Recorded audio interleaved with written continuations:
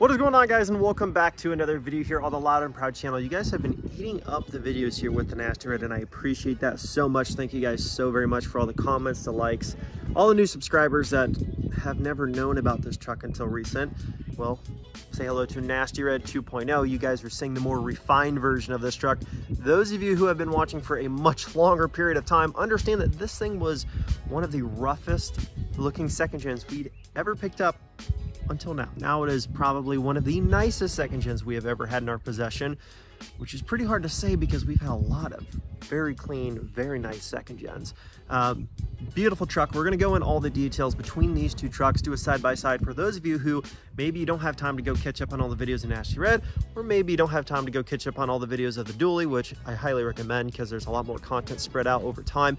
But if you would just like a brief summary on both trucks, this video is for you. Before we get into that though, giveaway is live for the dually and the giveaway is live for Nasty Red right now. Let me go through this very briefly, and I want to be very thorough. So this is a dual entry period that is live right now. It only happens for a couple of days sometimes at the very end of a giveaway. So this giveaway ends, the dually, on May 21st, which is this Sunday. That's in just a couple days. That's like literally 2 days, maybe less than that when you see this. In Nasty Red, that giveaway just started on May 17th. What does that mean? So that means that any order you place between May 17th and May 21st, and you have to place an order between those dates for this to qualify, you're getting entered with 30 times entries into that giveaway and that giveaway for the price of one order. So for example, if you placed an order for just the dually, that is awesome. Let's say it was a 2,000 entry order. You're only in for the dually if it was any time before May 17th. If you do it between May 17th and May 21st, again, this is just an example. Let's say you got 2,000 entries for that order you place. You're getting 2,000 into that giveaway and 2,000 into that giveaway as well. Your entries are doubled after checkout. Yes, they are doubled into both giveaways. So if you want that incredible opportunity, the only opportunity you'll ever have dual entry for both of these trucks you see right here behind me, that is coming to an official end and closing this Sunday. They are two separate drawings, potentially two separate winners, or you could get lucky enough to get drawn for both. That could happen, but you're never gonna know unless you get those entries. Check out the website. We revamped the entire website. Everything's brand new. We got some new products, whole new layout, all new design. It's totally refreshed. So go check it out. Let me know what you think. Let's get into the video. So let's start here with the dually. So the dually will be a little bit more simple to go over here because we don't have a long history with this truck. It is a 1997 Dodge Ram 3500 with a 5-speed manual transmission. Let's just hop in there and give you guys a little look-see, because I know there are guys that want to see the interiors. No, the dash is not all busted up. I think everybody is convinced that if it's a second gen, it has to have a broken dash, but neither of these trucks have broken dashes. 99,452 miles on this thing now, 5-speed. It is a 4-wheel drive truck.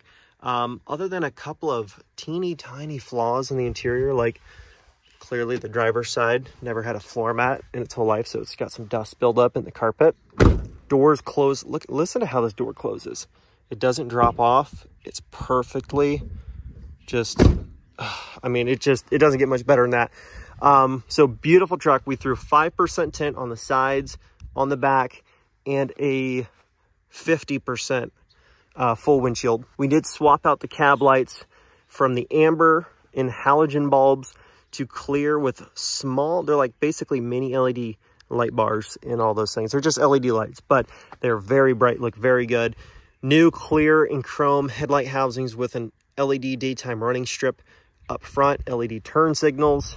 They're 6,000 lumens, very, very bright. And then the tires, and this is where this truck really took its biggest transformation, is we got rid of the tiny, like 225 R16, whatever.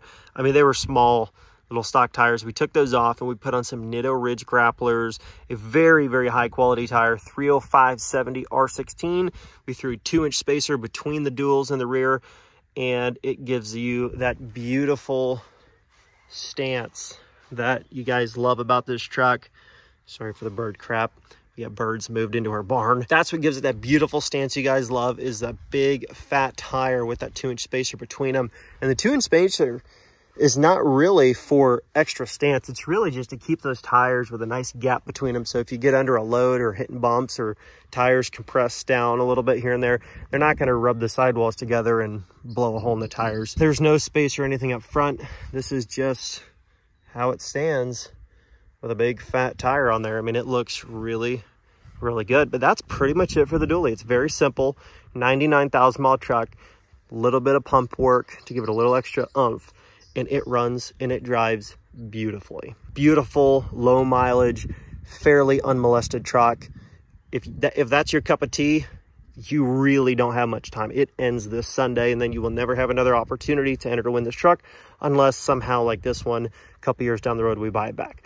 But that has only happened one time out of 6 years, so I would not bank on that. Definitely get in for this truck if you're wanting to get in, because it's coming to a close very fast. And then we have the beloved, beautiful, nasty red 12V Cummins. And the reason we call it nasty red is not because we're like, oh, that truck's gross. It's because it's got a compound turbo setup, big injectors, delivery valves, governor springs, push rods, valve stem work. The whole thing was gone through, and we did this in an entire build series on our YouTube channel called Nasty Red. And we basically built everything on the truck in terms of the motor. We took the transmission down to maximum overdrive. They did a full performance and towing transmission build on this thing, which has had zero complaints, zero issues. It's been phenomenal from those guys. We did the whole build series, and then we got it painted way back. And at the time, we're like, you know what? It didn't really turn out the way we wanted. Not the highest quality paint job, but we're like, we'll stick with it, because at the time we had already paid for it. It was almost $5 grand, and we just stuck with it for a while. Paint started to flake off and fade off after the winter, got the truck and let it sit outside for a while because the clear coat and the quality of the paint was just not holding up. So what we did when we got this truck back, we did a fully custom Delmonico red paint job on this truck and just completely changed it, completely revamped it, gave it a whole new look. And then we just had to change a few other things up to go with the whole transformation. So we couldn't just do paint and then leave the wheels and tires. We couldn't just do paint and not touch the mirrors or not touch anything else, because otherwise then it's still basically the same truck. So what we did was we took a beautiful second gen, painted it Delmonico red, had all the bodywork redone that was done previously, because my paint guy was like, I'm not letting it leave unless it's redone the right way. And then put some chrome and black mirrors on it with the amber corner lights on it. We put 22x12 KG1 forged wheels on this thing, because we've never done a KG1 forged setup, and I thought, you know what, I would love to see what it would look like on this truck. So that's what we went with, the polished look. 33x1250 Otro Trail Blade MTs. The tint was already put on previously when we had the truck a couple years ago. 5% on the sides, 5% brow up front. CM flatbed that we also put on back in 2018 or 19. And then we went ahead and we got rid of all the decals on the truck. There's no decals on the glass anymore, no decal on the corner, no big stickers up the sides, no more stickers on the sides of the cab, no more stickers on the back of the bed other than the ones that came with the bed from the bed factory where it was built. We got a beautiful in-depth fabrication exhaust tip. Check that guy out on Instagram. His tips are freaking sweet. And if you want to check him out, I'm sure he would gladly allow you to put an order in for one of these, or he will do pretty much anything you want, because we specially requested this tip, the colors and everything in the finish, and he built it and got it done. So he will do pretty much anything you want in terms of exhaust tips that are similar to this fashion. If you're willing to pay for it, he's willing to do it. For the most part, we covered most of the essentials in terms of what we did to this truck for a change. Wheels, tires, new paint, new mirrors, removed all decals and stickers. For the most part, that was the big change with this truck in terms of redoing some stuff. The truck has 163,000 miles on it, and these are original miles. This is the original dash, original miles. That's how many miles are on the actual truck. It's nice. It's clean. I mean, for a second gen, it's pretty clean. The interior in this one is a whole lot cleaner than the dually. The guy that owned this truck, actually, you know what's crazy? The guy that actually owned this truck lived literally right behind the house that I grew up in Indiana, in Fort Wayne, Indiana. He actually bought this truck brand new. It was a one-owner truck. No, it wasn't a pretty one-owner truck, but it was a one-owner truck from the dealership where we lived. And he went and ordered it and took delivery of it brand new in 1996. And the truck was literally like parked in a barn right behind the farm where I grew up my entire childhood. And I never one time saw the truck, or if I did, I never thought anything of it. And then I was actually just vlogging. I was just filming a YouTube video. I don't know how many of you guys remember this way back. And I was just going for a test drive. I think I did like some KDP work on a second gen 12 that I had at the time. And then I was doing like a test drive. And then I go around the block and I'm like, dude, there's a freaking second gen for sale. Keep in mind at the time, I was like, this thing is freaking sweet. Now I would never buy a truck like that unless I was going to just sheerly do it for another project. Because it was, I mean, it had rust on the doors, rust on the rockers. But, you know, like, I was like, oh, this is so cool. The guy wants $7,500. It's such a good deal. And it really was not a good deal at the time. But he did come down to $5,500. My dad went and looked at it. And I was like, I don't really know what I would do with this truck. I can't really afford to buy it because I'm trying to save up money for my first giveaway. And I'm like, but like, this could be a sweet, like, cheap farm truck build, you know? And he's like, yeah. Oh yeah, it'd be a cool farm truck build, you know? So he bought the truck. And we thought, you know, we'll be in this thing like 15 grand, it'll be sweet.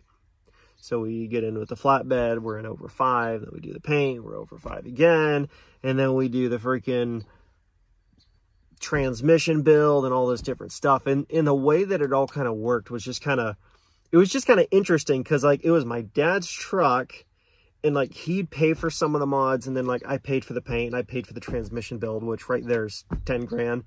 And you know, the trade-off was like, well, he's like, if you do that, you know, you can use it for the giveaway. And if it just doesn't get picked as a giveaway winner, like if the winner doesn't want that truck, then, you know, I get a free transmission build and a free paint job.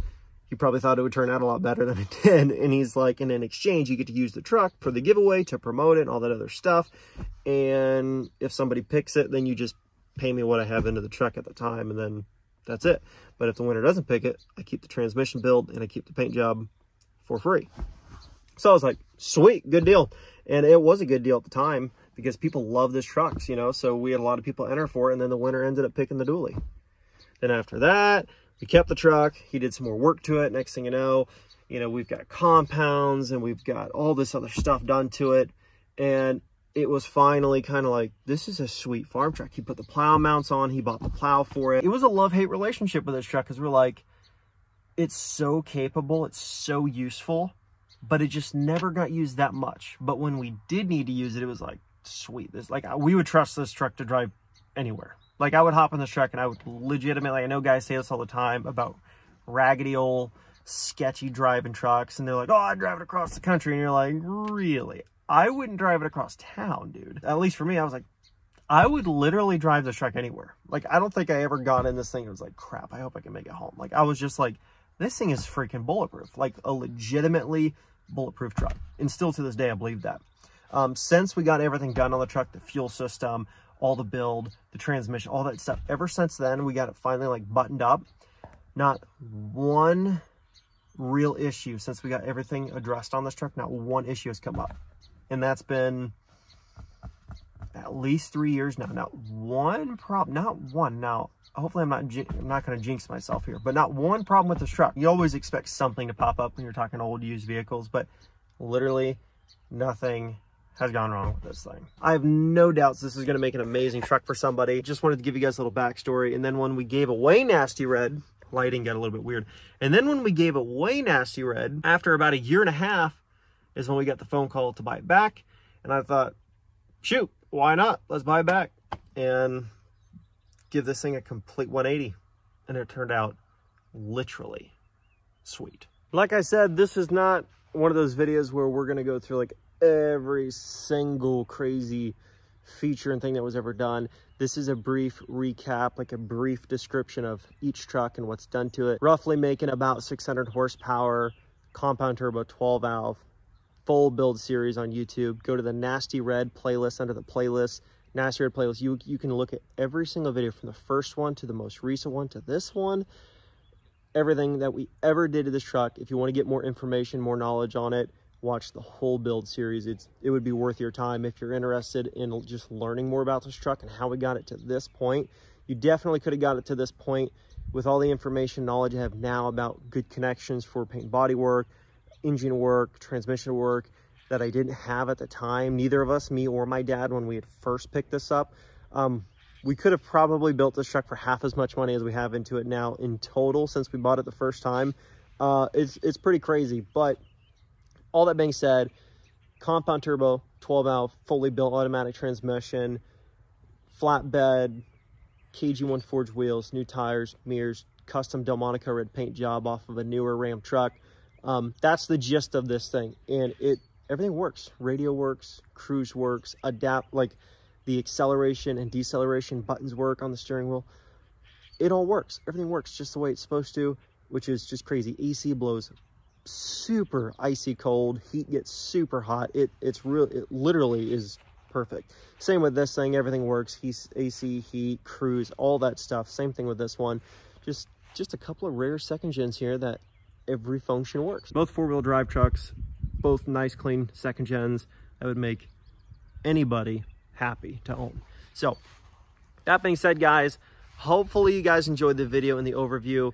Like I said, if you want to see the full build list and the full video series on this truck, there's a whole series. And back under some of those videos was actually a full build list and description of everything we ever put on the truck. So if you want to go look over that stuff, all that stuff is there under most of those videos towards the later part of the build series on this thing.